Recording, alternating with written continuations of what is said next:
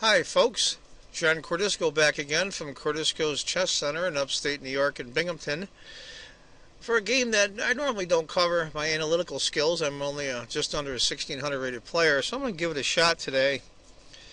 It's a game that was played today in the Renova Grand Prix, and that's the series of tournaments that's going to happen to determine the next World Championship challenger. Speaking of World Championships, later this year you're going to see the current World Champion Vishy Anand defend his title against the kid from Norway, Magnus Carlsen. That's going to be really interesting. And tell you the truth, this game is played between a Karl Nakamura as white and Anish Giri as black. I like Anish, but I'll tell you the truth, I'm a big Karl fan. I always have been for quite a few years. He's one of those guys, he's like Carlsen. He just tells it like it is. Pro and not, he's pretty critical on himself, just like Carlsen is. I've seen some mistakes that Karl and Magnus Carlsen have made, and these guys are brutal on themselves. And anybody that can be that honest about themselves, you got to admire. I like to see Karl get in the finals and fight for the World Championship. Part of it because I'm American, and part of it because I think Karl deserves it. I like to see it happen. It'd be a huge shot in the arm for chess here in the United States. Well, enough of my soapbox preaching. Karl had white and Anish had black. Karl went d4. It's going to be a pogo Indian. I'll go for the first few moves for you here. The bishop check. I like that move. It develops a piece and at the same time, in essence, picks up a tempo. What I call a partial tempo. Bishop takes. The queen knight takes in d6. Very important move here, d6. This square here, e5. White had total control over it with his pawn here and his knight here on this square. Black had to take some kind of control over that center square. As we all know, the center squares are key to any chess game. Whoever controls the center usually controls the game and wins it. Now Karl went g3. Black castles. Karl kettles his bishop. Anish goes rook to e8. And white castles, of course. e5. And then e4. Getting that pawn right up there to control these squares. He has this square controlled twice. The e-pawn controls this square. As we all know, central control again is key. I ran this game through my Fritz 13 engine. Not a really in-depth analysis, but a pretty good one. And instead of 9e4, it suggests this series of moves. After 8e5, e takes d, knight takes d, c5, knight to e2. Now, when I looked at that, I didn't like that at all. For one simple reason is this d-pawn is so backward, and white has this square here covered by both his pawns. I really didn't care for that. I can see why Anish didn't go that way. He went a5. White went c2. Knight to a6 I thought was an interesting move. I guess the thinking was, instead of going here with the knight and then here, or even here and the pawn would kick it, putting the knight on a6, in my opinion anyway, looks like he's going to play c5 here in the future. Queen to c3. E takes, knight to c5. Now, as we can see, he's starting to gang up on the c-pawn a little bit. So Karl went f-rook to e1. Black went c6. He's going right after the center. He's going to challenge white's center. He has to. He'll just be too cramped if he doesn't. He's going after this square here. He's going to try to do some trades of the pawns so white can break his hold on the center for white. The Karl went b3. Bishop to d7. Now, I wouldn't have the patience that these guys have. Of course, they're world-class players, and I'm not. I would probably go push the pawn right away to d5 for black, but that's just me. H3. According to the computer, it covers the G4 square. I guess what the White was afraid of, that Black would go knight to G4 and then hop his knight back over here.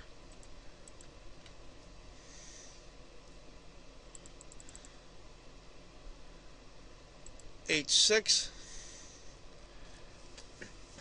Now I'm looking at the computer here and it says White has an active position, and I tend to agree.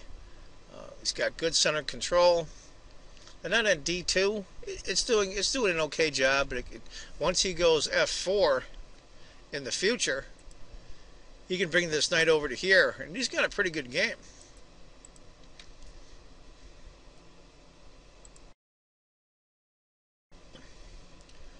Okay, sorry the little small blip there, little edit in the video. After Black's H6, White has a very active position. And this was an interesting move, I thought. And it even says, the computer even says it, which you can't see. Two reasons why I don't show the computer much. One is I like to have people that watch these videos, even though we are amateurs, which is the vast majority of the world are amateurs. You get to pause the video and try to figure out what the Grandmaster's next move is on some of these videos, and I think that's very helpful. Right now it shows Hikaru moved rook to E3, which I thought was a fascinating move. I never would have saw that. And right now the position's about even. It's just amazing to me how these guys find the computer moves. It's how good they are. I believe currently Hikaru is number 9 in the world. I know Honest Giri's in the top 25, and that's plenty strong enough. That's well above 2,700. Black goes queen to C7. We're going to see some maneuvering here. Rook A to E1. He's doubling up on the E file. It looks like Honest is going to do the same. And there's the F4 move. I wouldn't expect anything less from Hikaru. He's an exciting player.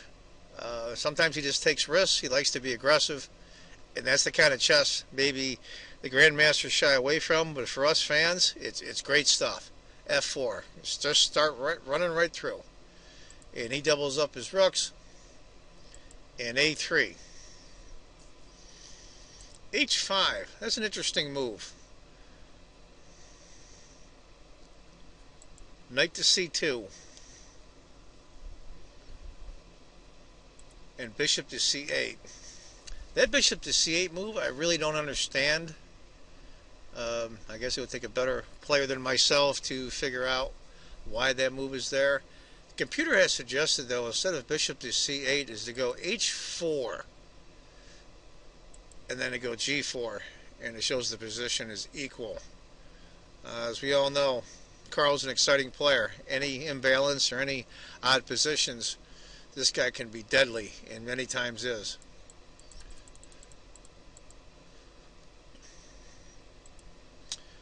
White went B4, A takes, knight to E6. Now, I think a failure of Anish at this point, the computer says Black has a cramped position, and he does. I mean, all of his pieces are on the 3rd rank or behind, whereas Hikaru's are on the 4th rank, and he controls all kinds of squares. His pawns control this square, this square, this square, this square, this square, this square, and this square. Talk about central control. Now his knights are a little bit back, but that won't be for long. And he's got this bishop coming right down to shoot here. I like Carl's position very much. Now the computer shows it as just a slight advantage for White, a half a pawn. But I got to be honest with you, if I looked at this position for the first time, I would take a Carl's position in a second. Reason being that he's got a lot more room. And on top of that, I think his position is a lot easier to play. Now the computer suggested instead of knight to E6 for Black, knight to A4, hitting the queen, and then queen to D4. That's an interesting choice. After Black's knight to E6, Hikaru won rook to F1. Now it's interesting. This rook here was the rook that was originally on f1, and this rook here came from a1, but now he's on this rook's old spot here.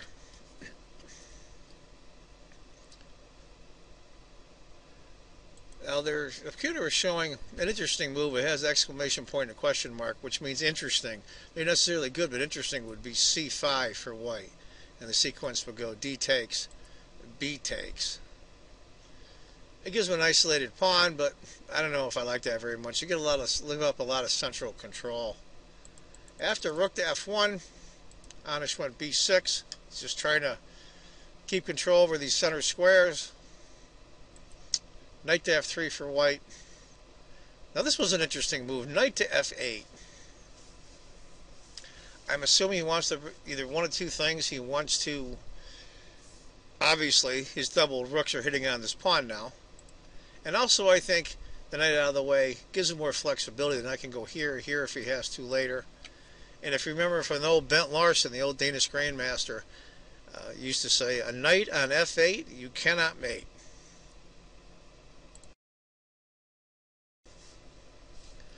Now I must say at this point, I'm not being critical of Anish Giri, but I think what's happening in this game is Anish isn't really trying to press.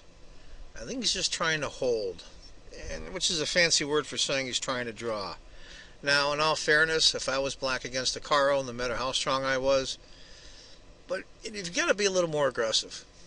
And I think that's what's happening here. He's just holding a brick wall together, so to speak, and Carl's trying to get through it. I wish these guys would take a few more risks, but then again, it's not my name or my rating points or the money on the line either. But for us fans, I think that Anish could have maybe pushed a little harder in this game. Carl went knight to g5, and then he went knight on f8 to h7. Interesting move, I think, would have been h4, and white goes again g4. That was the computer's suggestion. Knight takes knight, king takes knight, not knight takes knight, of course, putting the knight on the rim and in the corner, where he's the least effective. How's that old saying go? The knight on the rim is grim. Makara went queen to d3, and he moved his king right out of the way. In fact, as we can see, the move prior to that, what the problem is if white moves his pawn, or excuse me, white moves this pawn to here, it's a discovered check, which is going to lose the knight. King to g8, knight to d4. He's trying to bring his pieces up. He's trying to go after them. You've got to play a little more aggressively like Carl's doing here. Now, computer suggests instead of knight to d4, rook to d1. And that would be met by bishop to a6, pinning the pawn here. After knight to d4, bishop to d7.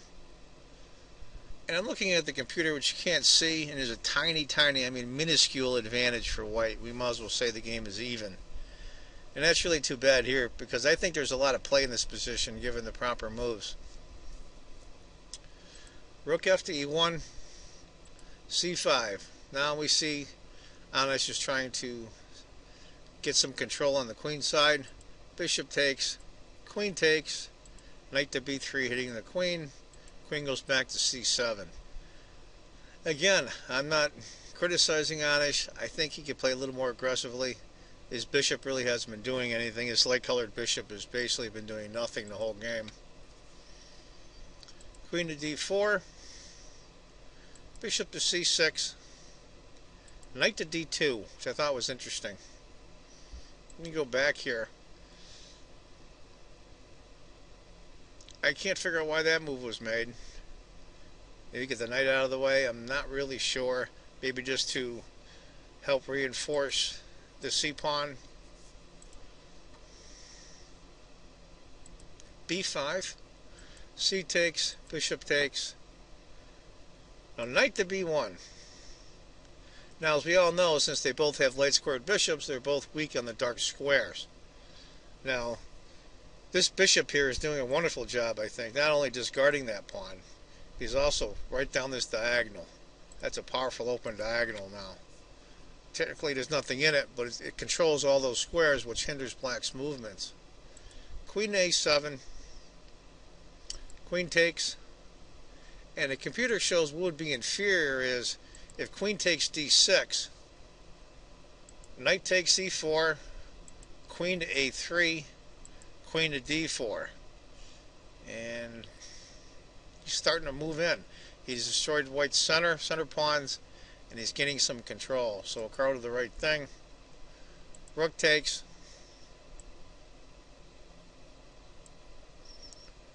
Knight to c3, bring his knight right up. As we all know, with a light squared bishop, he's weak in his dark square, so that knight's in a good spot. Bishop to c6. Now he's going after black's d-pawn. Rook to d7 guarding. Rook to d4. Rook to a8. You're going to see a lot of rook maneuvering in the next few moves. Bishop to f3. Rook to a3. And king to f2. Carl's bringing his king up. Probably drops the safety a little bit, but he's trying to move in. He's trying to play aggressively. I think, frankly, at this point, he's trying to win this game. Not that you don't try to win always, but I think he's trying to press. And I like to see that in players. Carlsen's the same way. They both have similar styles. They're always playing to win. It's like Kasparov used to do, whether he has the white or black pieces. He's always trying to win, not just equalize or draw.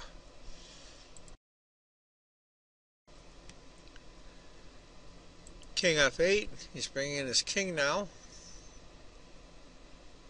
Rook to c4. I like that. You hit a piece. You go after a piece. You threaten a piece. You continue to, even in a somewhat static position, you still go after him. Bishop to b7. e5. Black chose not to take. He moved the knight. Now the computer has suggested what would happen if black took would be d takes, f takes, knight to h7, bishop takes h5. Interesting enough, I'm looking at the computer here, even though technically white is a pawn up in that scenario, he's only up a half a pawn in score. So that's probably why maybe a Carl, or they want to do it that way. Okay, bishop takes, rook takes. Now I have to say honestly, no matter how strong of a player I was, unless I was maybe one of the top 3 or 4 in the world, to have a rook pawn ending against a Caro, good luck. And I think Anish, who's one of the best players in the world, I've seen a Caro down 2 pawns, sometimes 3 in a case I think it was, and a rook pawn ending, and this guy is just brutal in rook pawn ending. So I'm sure that's going through his mind, and they go through each other's games, and they know who they're going to play ahead of time, and they check these things.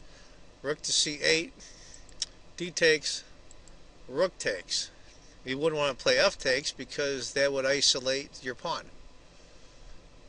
Now technically there's a mate threat, so naturally black just moves over. And he played knight to d5, which I thought was interesting. What the computer shows is an interesting move is rook takes h5, g6, rook to b5. And to tell you the truth, that might have been a better scenario for Caro, because even later down the road, if the rook checks here, forcing the king up to here, there's nothing really there, just the 2 rooks. The king has plenty of protection.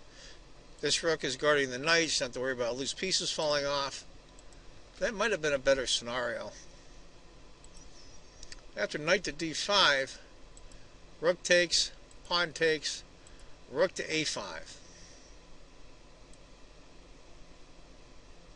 I mean, these guys are fearless. I wouldn't want that, my knight hit like that, and then the pawn behind it. Of course, he goes rook to d8, easy peasy. And as you can tell, of course, the king can't attack the rook because the knight's guarding that square. Rook to c5, excuse me, king to f3. Bring your king up. As we all know, kings are extremely powerful in the endgame. I've seen some studies that show the king is worth 4 points, higher than a bishop and a knight. and just below a rook. Rook to c6, king to f4. Now this might seem like a simple position to everyone because of the amount of pieces on the board, but I gotta tell you, rook pawn knight endings are incredibly complicated. It's the oxymoron of chess that the less number of pieces there are on the board, the more complicated it is. You have to be a lot more accurate with less pieces on the board. There's absolutely no room for error. With a lot of pieces on the board, you can make a couple of small inaccuracies and still be okay. In an ending like this, one slip and you're doomed. Rook to c1. Rook to a8 is getting his rook out of there. Rook to f1 check. King to g5. Rook to e1.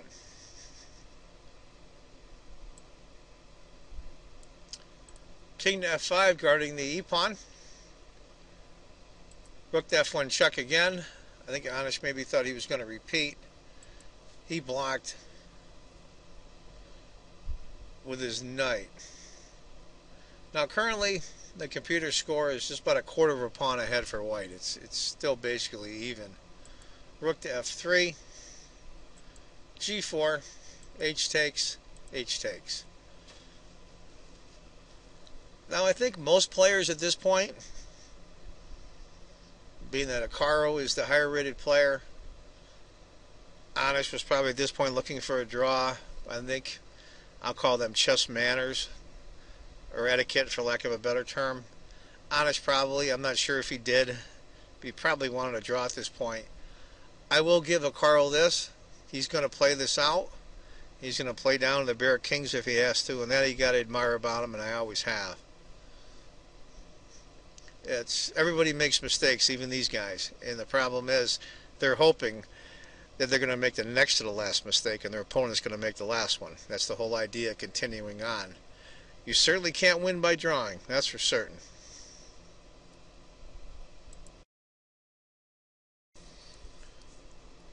Black goes rook to f1.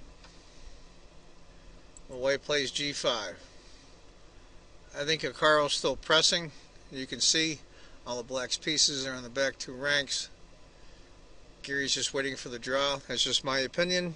Sorry, Anish, or anybody that's Anish fans. My opinion. Anybody disagrees with that, of course, is more than welcome to comment and below the video. King e7. Rook a7 check. King goes back. Rook to d7. g6 check. King to e4. Rook to d1 check. King to d5. Rook to d1. King to c6. Rook takes. Oh, this coming. King takes.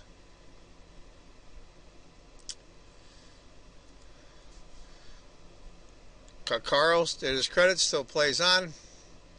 I think at this point, I didn't watch the game on a video. I'm only guessing from watching Akaro in past games. I think at this point he's probably a little aggravated that Anish basically just sat on his hands and just wanted to draw. But again, that's just my opinion. Knight to g7. Knight e6. Knight up. Knight. F takes. King takes. d4 check. King to f6. Threatening the g-pawn. Knight to f3. Knight takes the pawn. Sacrificing the knight, of course. King takes. King to f7. And knight takes g6. Forcing a draw by material. And when I say they were going to play down the Bear Kings, I was close. I think this was an interesting game. I think this game was more about just the moves themselves. I think this game was about psychology. I'm just guessing, my personal opinion, seeing interviews with both of these guys over time, that I think Anish was just going to sit for a draw. If he saw an opening, of course, he would take it. But I think his goal from the beginning was equalize and draw, pretty much old school. I think Akaro was trying and pushing. But when your opponent at that level is just uninterested in complicating matters, then he just doesn't. And there's not much you can do about it. Well, folks, that ends this video. I hope my analytical skills were up to the task. I'm just a 1580 player, but I did my best here with the aid of the computer and the analysis here. Please comment. I've made some comments on here concerning this game. I think some people might find controversial, so please comment. Also, please subscribe. I would personally appreciate it. And like I always say, remember, folks, that if you think chess is just a game, you're not playing it right. And I hope to see all of you in the next video. Bye-bye, folks.